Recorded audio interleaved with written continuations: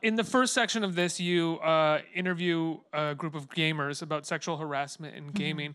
What made you want to cover that topic, or sexual harassment specifically in the gaming world? In gaming. Well, I read an article about a woman who was playing a game that had like a multiplayer function, and she was in her brother-in-law's house with her husband playing this video game. She opened it up to multiplayer, and all of a sudden, this guy, she had like a generic avatar, but a female voice, and he started running after her and groping her.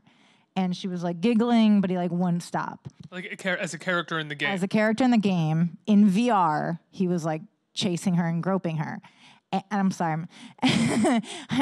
and she was like, it wasn't assault, but it felt like it. And that was so fascinating. And then we tried to actually get her to talk to us, but she went underground and isn't doing interviews because she got like doxxed and harassed after the fact.